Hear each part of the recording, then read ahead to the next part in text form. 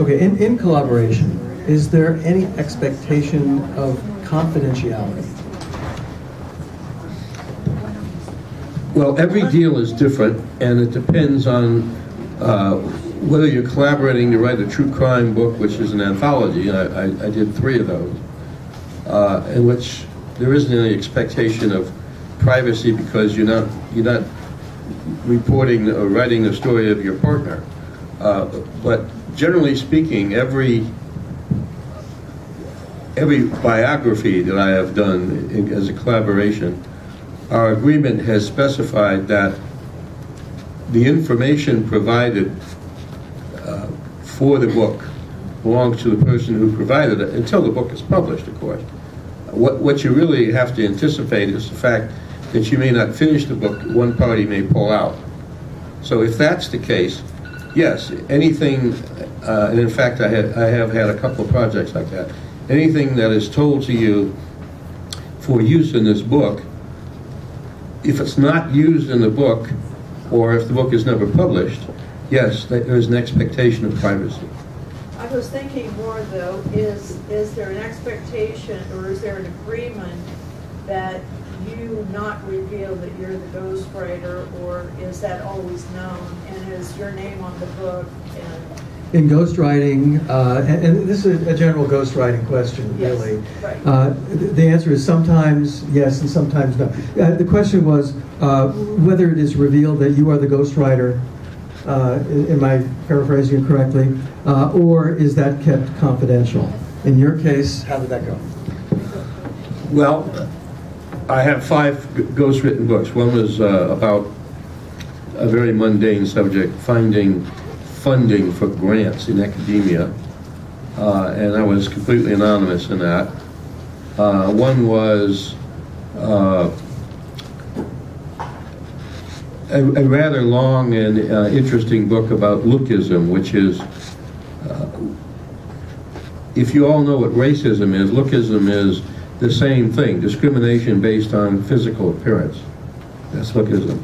And that was a book that I was given a credit buried with about 100 others, you know, on page 11 of the acknowledgments. But as far as the publisher is concerned, I had nothing to do with it. I was a true ghost. Then there were 2 novels that I ghost wrote from outlines by someone who had trouble with outlines. And I was completely a ghost in that, just completely invisible. So the answer is every circumstance is different. The guy that I wrote these 2 novels for, that's what he had in him. He had 2 outlines. And now what he does is he has a corduroy jacket with patches on the elbows, and he goes to writers' conference and talks about his books. But I got the money. So do you tend to get paid more if your name is on the book or if your name is off the book? I would think that you would get more. It's really what the market will bear. I did not have to have my name on Leonard Goldenson's book, but he told me that he wanted it on there. I didn't have to have my name on Russell Means' book, but I demanded it. It's a whole other story, which maybe you'll ask me about. I will. That's one of them. Yeah. In general, the difference is one is a ghost and the other is a collaborator. A collaborator should expect to get less because you're going to get some credit. Right. And we do ghostwriting panels from time to time. So now we are the independent writers of Southern California. Independent writer, that has the term has kind of changed over the years, as has the expectation of success. How would you define a successful independent writer? How would I define it? What? A successful independent writer. A successful independent writer is one that can pay the rent. Yes. That's a successful writer. If you don't have to, well, even if you have to have a day job, but you write because you want to, or because you must, and for the satisfaction of it, I would define that as successful. If you are locked up in your little garret and you can't pay the rent, I wouldn't say that was successful. Okay. So, your writing career, which is just getting underway after 50 years of actually doing it, because there's another 50 coming. Oh, oops. Yeah. You've written books, you've written magazine articles about everything that I've ever heard of. It says here, from a missing alligator, which is one I had not heard, from you anyway, to a guy who delivers ice, to illegal Japanese business practices, to solving the murder of Thelma Todd. So you don't seem to specialize. And why is that? I specialize in not specializing. I guess there's two reasons. Half of it is I really am curious about almost everything. Some things more than others, but I really am curious about things. I get wrapped up in reading and researching stuff that will never be a book, but I just find it interesting. And the second reason is, as I said, people keep coming to me. They approach me. I got an email 3 days ago, and I don't know whether I'm going to do this. My agent, at this point in my career, my agent has a veto. If he doesn't think he can sell it, I'm not going to waste my time.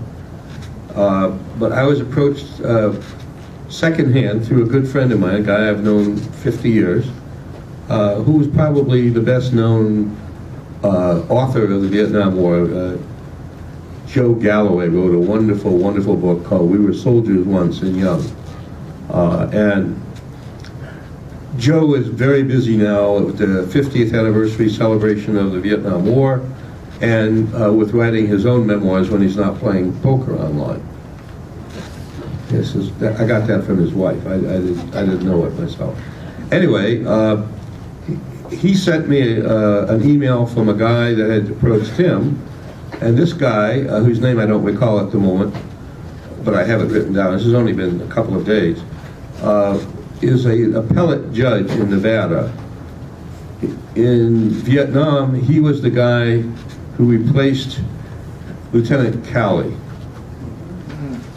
He was the guy who took over Calley's platoon after Calley rotated home. Remember, nothing happened to Calley, no word of this, no disciplinary action until many months after the My Lai massacre. And so the story was, he took over this platoon and somebody tried, one of his men tried to kill him that night. I don't know why, that's as much as I know about it. The fact that it was Calley, Rusty Calley was his nickname,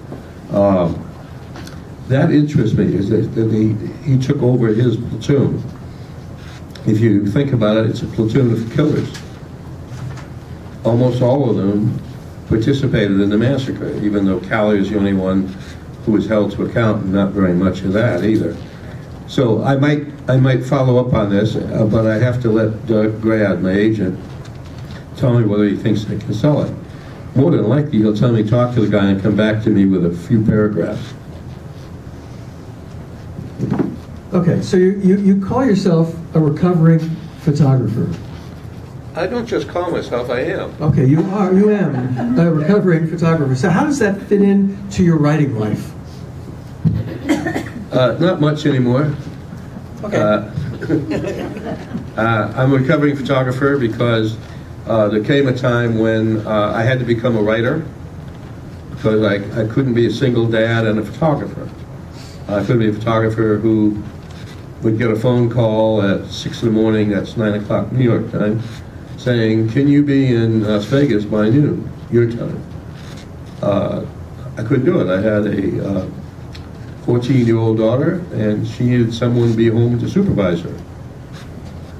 So fortunately, I had some writing skill. By that time, I'd actually written a book. But I still thought of myself as a photographer. I hadn't decided to become a writer. The book kind of found me. So for the next several years, I did some photography. But as time went on, photography and photographers changed. When I became a photographer, you had to know quite a bit of technical stuff because very few photographers had a light meter, and those who did have a light meter, it wasn't in the camera, and the camera didn't focus automatically. And you had choices about film, remember film? And shutter speed, and lens aperture, and choice of lens. There's all these things you had to know about, and on top of that, you had to be at a certain place at a certain time and bring back something that nobody else maybe was able to be able to get. That's all changed now. Anybody with a cell phone can be a photographer. But at the time that we're speaking of, in the mid 80s actually, mid to late 80s, magazines were beginning to disappear. The big magazine circulation was falling, TV was taking their advertising money, and so what they were paying photographers was less. They would want you to go out and shoot 5 hours, and they'd pay plus 2 hours travel each way, and they'd pay you half a day's rate. And also, it was getting to be you needed more and more equipment. This was still the film era. Everything had to be lit. If you wanted to go out to take a portrait of a CEO, you used to be able to put him in front of a window with a reflector and get away with it. Not by then. And photographers were getting less and less and working more and more. And it just looked like I was never going to be the world's greatest photographer. I was a journeyman photographer. Not a bad photographer, but not a great photographer. On the other hand, I was just beginning to feel my oats as a writer. So I had to make a choice. But I never entirely gave up photography. It's whether I'm shooting for work or not, I'm shooting. And many of us have seen some of your work, and it's beautiful. Thank You have really great stuff. So, and if you haven't seen Marvin's work, you should. Is it online? Do you have stuff online? Some is, yes. Okay. I recommend it highly. Okay, so how do you handle failure? You must have experienced failure sometime in your life. You mean rejection? I've experienced far more failure than success, please believe me. One of the things that keeps me going is I know I can do the work. The question always is, can you find the work? And my low point was about 8 or 9 years ago, 10 years ago, something like that. I had about $300 in the bank. I had a mortgage payment of $1,100 coming. I had cashed in my life insurance already. I had cashed in all of my stocks and bonds. Yes, I actually had stocks and bonds. I couldn't refinance my house because I had no income at the moment. And on top of that, I had torn my meniscus in my left knee, and I was flat on my back with excruciating pains in my left thigh. The doctor told me that it was a slip disc, but it wasn't. And I had days lying there saying, how am I going to pay the bills? What's going to happen here? And then one day I hobbled over to get the mail, and there was a check for $43,000. And the next day there was a check for $8,000. Two different people. These were guys I had been talking to. There's two of my ghostwriting jobs. I've been talking to off and on for years, literally years. One guy I talked to for 7 years. This was the guy who had the book on lookism. And the name of the book is Looks, Why Do They Matter?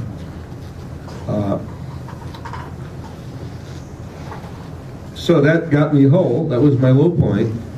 But there have been times when I've had to go and consciously stare at the award plaques and say, you were once a pretty good writer, you could do this again. And the other thing about dealing with failure is you have to just accept that it's part of the business. If you are a baseball player, you expect to not get on base 7 times out of 10. If you're a very good baseball. It's a tough business, but Part of it is developing an attitude of self-confidence, knowing that somehow you'll prevail if you don't quit. If you don't just lock yourself in your bedroom and watch sitcoms. Nothing, anything wrong with sitcoms. Yeah, so failure, rejection, that's true for any job, any part of life. But with writing, we take it a little more personally. I mean, because it's us that's coming out onto the page. So kudos to you for handling it. Speaking of handling, how did your life in the service influence your writing? How much time do we have? A lot, in many different ways. Let me divide this into 3 categories. My first 3 years and 2 months in the Army was entirely spent in the infantry. And what you learn in the infantry is you can walk or run or crawl a lot farther than you think you can when you have to. The other thing you learn in the infantry is discipline. You learn to, if you're a squad leader, and for a while, about the middle of that 3 years, I was, and you're out in the field at night, and you have a guard, and the guards are supposed to be on duty for 2 hours, and then next guy is supposed to take their place. They're supposed to wake up their relief. If you don't check on them, they ain't going to do it. They're going to go to sleep on you. So you have to come to rely on yourself and believe in yourself. You have to believe that you are the equal or better of any man in your squad.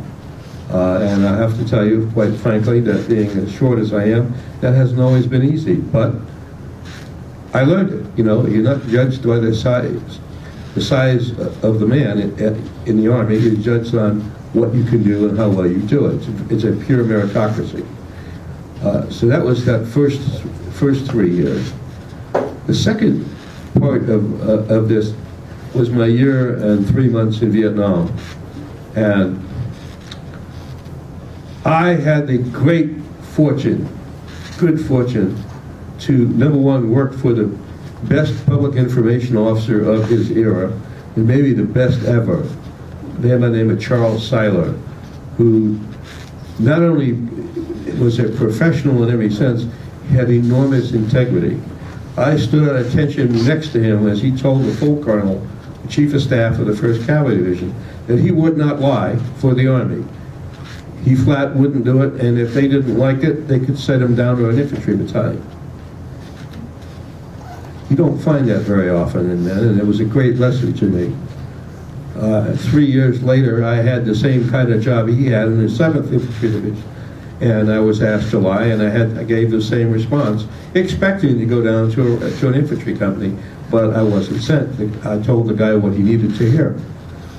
So I had that great role model. Secondly, in Vietnam, again, this is the start of the war, 65 and 66, and we were the feature attraction in those years. The 1st Cavalry was. We were the first time that soldiers had flown into battle in something as complicated and thin-skinned as a helicopter, and the press wasn't quite sure what was going to happen, so they showed up to take pictures and ask questions. I met the Queen of the International Press Corps. I worked with them. I escorted them, I asked them questions, I watched, I listened, I learned. You could not have had a better school. Just not possible.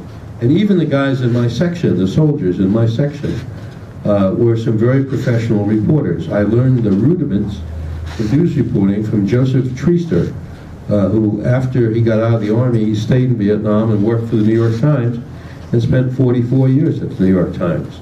You don't spend that long at the New York Times unless you're a damn good reporter and you like living in New York. Finally, I had and this really impacts on books, I had the great good fortune to escort John Steinbeck for a week in Vietnam and be the proverbial fly on the wall, watch him work. It was very instructive. A more humble man you would never meet. You would never know he was a Nobel Prize winner. In fact, he instructed me not to tell anyone his last name because he didn't want to talk about himself. He wanted to listen to what they had to say. I also did the same thing for a man named S.L.A. Marshall, Samuel Lyman Atwood Marshall. If you're of a certain age, you will know that he was a very well-regarded military writer going back to World War II. He was also a fraud and a liar, and I found that out too. And I had the great pleasure of showing him up for a fraud and a liar, but it was never something I set out to do. It just happened. So if you spend a year in the company of those kinds of people, men and women, you get a great picture of what this business is about and who the people in. And I once had lunch with 3 Pulitzer Prize winners, 4 if you count the fact that one of them won the award twice. And they're just people, you know, they're guys. They have a certain attitude. They're going to do what they're going to do. Nothing's going to stop them. That's a great thing to have. And finally, as you get up in rank in the Army or any military service, people give you mission assignments. They don't tell you how to get a job done. They just tell you get it done. And the first time this happened was in Vietnam. I was a brand new sergeant. Well, I was a brand new sergeant for the second time. And we had a horrible, horrible slit trench on our little forward base, which was believe it or not, in a cemetery. This is landing zone dog. And a man named Henri Hewitt was a prince of a man, a wonderful man, and an amazing photographer. Had to relieve himself using this slit trench. Just imagine a slit trench 8 inches wide and 6 or 7 feet long. And the problem was that Henri Hewitt's mother was Vietnamese and he had skin the color of tea. And the headquarters commandant sent his first sergeant out to tell Henri Hewitt that he couldn't poop in our slit trench, that it was only for U.S. forces. And my boss grabbed me and he said, take anybody you need, find any resources you need. I want to find a shit house in Vietnam and I want it by dark. So I did. I had never built a latrine before, anywhere, but I'd been in my share. And I had some pretty good people working for me, and so we went and we did it. We scrounged the materials, and we did it. And when we got all done, and this is the best lesson there is, Major Seiler said, it just needs a sign. And I said, well, what should the sign say? PIO personnel only? He said, no! Your sign should say, this latrine is available to anyone.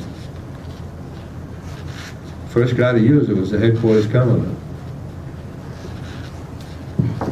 So to become a successful writer, you build a latrine. Yes. Yes, okay. Wonderful. Now, this could be another kind of long but really interesting story. Handling personalities when you're writing a biography. I'm thinking Russell Means. You want me to tell you about Russell Means? Oh, God.